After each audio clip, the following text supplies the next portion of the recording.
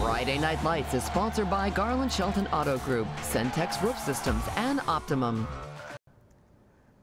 Good evening, Central Texas and Brazos Valley. Welcome into a Week 1 edition of Friday Night Lights. I'm Justin Woodard. Man, it feels good to have high school football back, and we're back better than ever. Get ready for a live coverage galore. That's right. We got Nicole Sheeran out at the game of the week between China Spring and Lorena. Ben Peck is down in Huntsville with the Hornets hosting A&M Consolidated. Jordan Adams made the trek to Brenham, and then Adriana Alexander will be checking in from Rogers. How does all of that sound? You know where we're going to start, though, with the game of the week. 3 state championships between China Spring and Lorena the past 2 years. Cougars have won every matchup in this series, though, since 2014, except for one. Can the Leopards, man, can they come back and get one in this series? Well, it's not a great start here. Caden Roberts to his right, picked off by Zane Borland, so that puts the Cougars in great field position already. 2 plays later, quarterback Cash McCullum, not about him here, hands it off to Kyle Barton. Boom, boom, boom, plunges into the end zone. First 6 on the board for your 2-time state champion Cougs, 7-0. Second quarter, Lorena looking to answer. Roberts this time finds the right guy, wide open. Brock Cool, the tight end, down the seam, tail lights to the end zone. 7-7. We got a barn burner out in Lorena. But China Spring, they would answer here. McCullum looking, screen pass alert. Kyle Barton out of the backfield, got to pick up a few blocks, and he does, weaving his way through traffic, keeping his feet. Are you kidding me? If we had a play of the week, folks, that might be your candidate right off the bat. Whoa, 21-7, China Spring. Next possession, Roberts hands it off to Braylon Henry. Bottled up, right? Where is he? Where is he? There he is, going to be shot out of a cannon down the boundary. Foot race to the end zone, and he's got reservations for 6. Holy, maybe that should be the play of the night. What a ball game in this game of the week. Last check, though, 4th quarter, China Spring pulled away 35-13, so it looks like the streak will live on for the Cougars over Lorena. And for more an update on this ball game, what do you say? Let's go out to Nicole Sheeran. Nicole, what do you got, girl? Our Game of the Week matchups are nothing shy of madness, and that and more made its way to Lorena tonight as the Leopards hosted China Spring for our Week 1 Game of the Week. One would score, the other would answer, but at the end of the day, the China Spring Cougars came in here with one job, establish their dominance as the reigning back-to-back state champions, and well, they did just that tonight. The game literally just ended moments ago. Final score from Leopard Field, 35-13, and I will be live with the Cougs right here. We got a great trophy presentation for you coming up in Friday Night Lights. Back to you, Justin. You're the best. Great job. Can't wait for the trophy presentation. Let's go to Class 6A now. Brian out of the Brazos Valley opening its season up at Waller. This one didn't kick until 8, so you know it's still going on. After a slow start from both teams, quarterback Boone Turner, your new starter this year, lets it fly to Terrence Lewis on the go route. Got him coached down the boundary. Huge gain, setting up the Vikings in the red zone. Got to turn it into points, though, right? Turner, you saw the arm. Well, he's a dual threat. Takes the fly sweep motion, gets outside, convoy into the painted area for 6 points. What a drive that was by Turner and company, 7-0 after the PAT. Second quarter now, there's your new quarterback. He's pretty good, right? Bulldogs looking to score. This is 4th and goal. Incomplete. Vikings playing some good defense. Brian put up over 60 on Waller last year. What do they have tonight? Let's pull up the score. Yeah, low scoring, 7-6 in the 4th quarter. Our Jordan Adams at this ball game. So if we have him, let's go out to Mr. Adams live and for a little update here.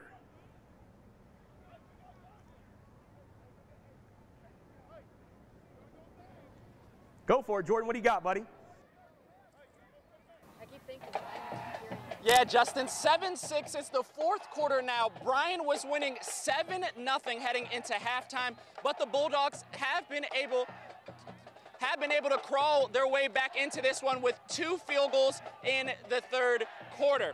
Boone Turner did not get the start tonight, but has impressed. You saw him throw the ball in the air to Terrence Lewis, but he also was able to run it in as well. But overall, both offenses kind of struggling in this one, but it is Week 1, folks, so you can't expect too much as we continue here. Waller with it now, looking to drive and possibly take the lead for the very first time. But reporting live here in Waller ISD, Jordan Adams, News 6. All right, buddy, thank you very much. Let's continue with our highlights now to Central Texas back here. Belton Broncos hosting Rouse. First quarter, it's all Broncos. Your quarterback, Eli Mascarenas, shotgun, hands it off to Ryan Camacho into the end zone, plows his way in, 7-0, good guys. Later in the first, though, let's go to the air. Here's your arm from your quarterback, Mascarenas, looking. Little slip screen out the outside, nice blocking, and it's sophomore Davion Peters down the boundary, and speed kills to the end zone. Wow, can he go? 14-0, all Lake Belton, and we're not done. Let's go to the second quarter, threatening again. Mascarenas handed off to Cameron Hamilton. Oh, stiff arm, get off of me. Whoa, that's a highlight, isn't it? What a night for Lake Belton to start their season. Let's pull up a score from Bronco Country. Yeah, looking good, 34-10. We can tell you this game has been suspended, though, because of a light issue out there, so we'll get a score update if they do continue to play. Let's go to another all-Central Texas showdown. Chaparral taking on Killeen. Bobcats from 582, Kangaroos from 58D1. Clean up 7-0 here. Bobcats trying to answer. Joel Sechrist just throws it up, but hey, look who's out there. His main guy, Kenneth Johnson, for the first down. But that drive would stall, so Killeen going back to work here. Janari Franklin takes the handoff. Look right to the hole. Whoop! Little crease in daylight. Can he bust it all the way? No, written down just by his shoestrings, but that's a 20-plus yard gain. Same drive, your quarterback, Roderick Norman. Looking. Now I'm going to take off. Got to get a first down. Keep the drive alive, and he does. Steps out of bounds, get a penalty for that too. Late hit out of bounds, so they're really on the doorstep. But it's 4th and goal from the 12. Norman, a dart to Raymond Howard in between two defenders and hauls it in. 14-0 Kangaroos at the half, and they cruise in the second half by a score of 33-6. Pretty good start to the high school football season, right? Okay, you don't want to go anywhere, though, because we have to take our first break. After this, however, we go down to the Brazos Valley for some Class 5A action. Keep it here.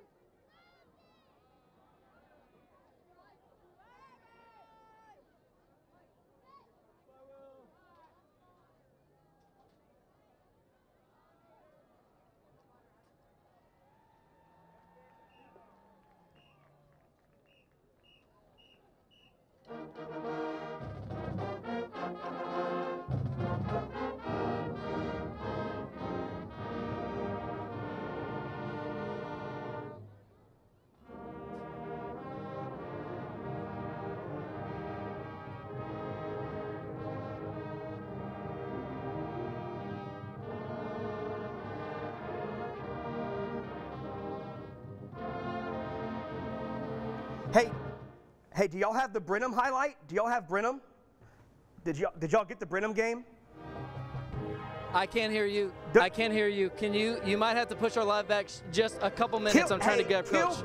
Kill Ben. Kill him. You got Brenham? Okay, just float it. All right, so we're just gonna keep going through the highlights. No, we're just going to keep going as normal. We're going to go straight from Consol to Brenham, okay?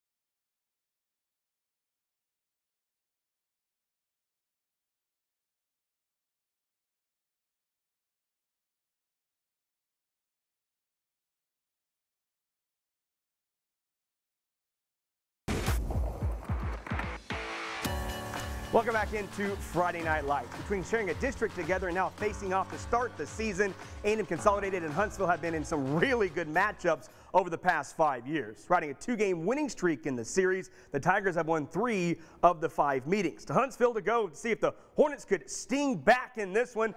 Head coaching debut for that man, Brandon Schmidt, with the Tigers. Short field here for the Tigers. Will Hargett, your quarterback, to Peyton Bjork on the fade route. Oh, thing of beauty. 7-0. Consol, those two are going to be dynamite this year. Score stays like that for a while. Here comes Huntsville, though. Austin Taylor in between traffic threats. The needle to Savion Conte, making guys miss.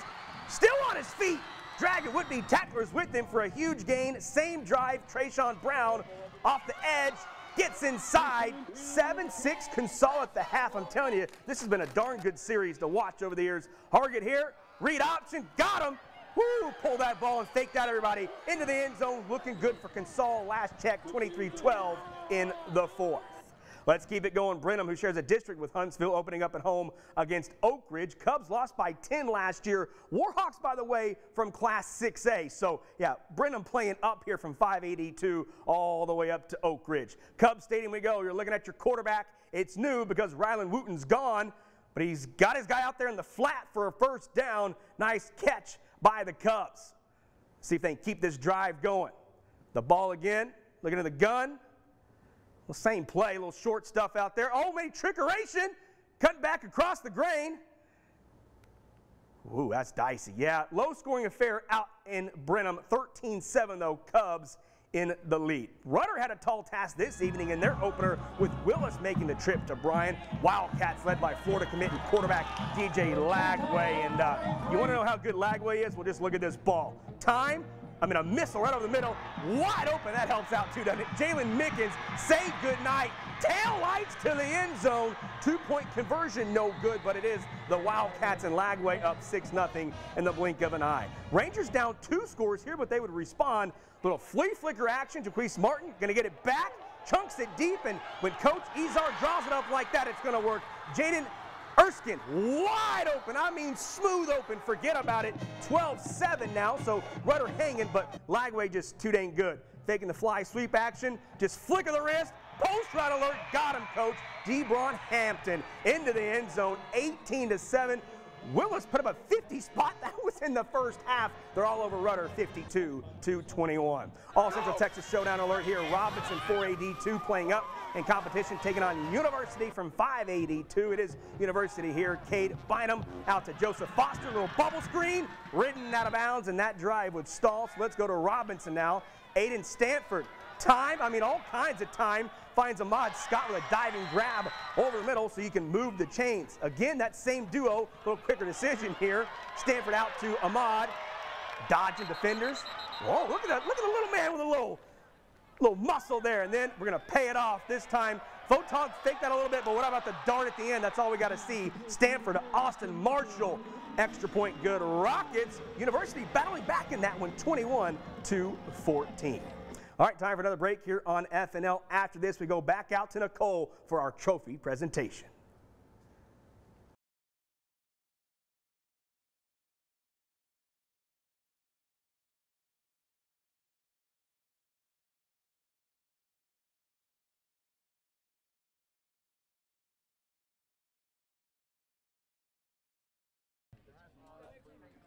Hey, are we good? He's not leaving.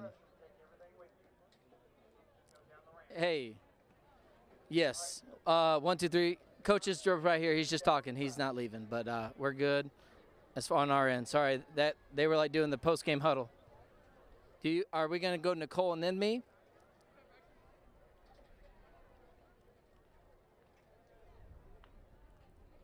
Okay. Okay. Just keep me in the loop. Crazy. I just want to make sure I get in, get out type deal.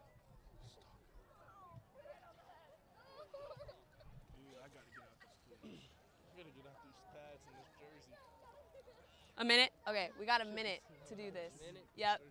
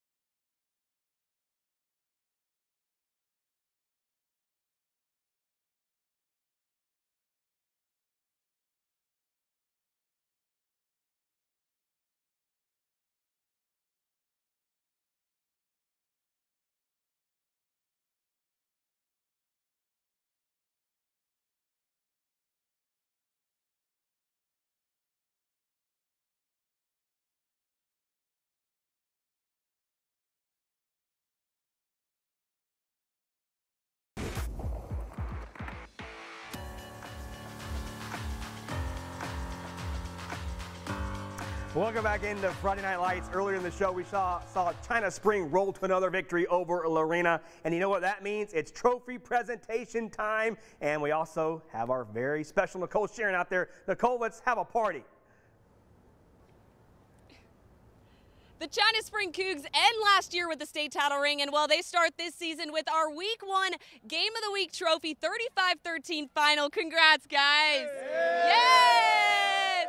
All right, Coach, so come here. So, I mean, first game, second year at the helm for you. What did you see from your guys out there tonight? I was really, really proud of the way they bounced back. You know, we put ourselves in a bad situation early on in the game, and we had to discuss how understand the blunders that take place in a game, and for us to respond was really, really impactful.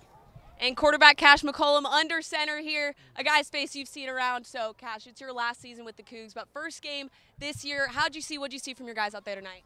I think we had a little bit of nerves in the first quarter, but once we got kind of settled in and comfortable and played our brand of football, then we kind of just drove down the field, defense made stops, and we played a pretty good game. And you lost some studs last year, but it seems like y'all are meshing really well so far. What are you kind of hoping for your next game? Just a win. That's all we can really do all week is just practice for the win at the end of the week. And winning seems to be something the Cougs are pretty used to. You guys have Melissa next Friday at the home of the Cougs, but I think they've got one last thing before we go. That give back is crazy. That give back is crazy. All right, back to you, Justin.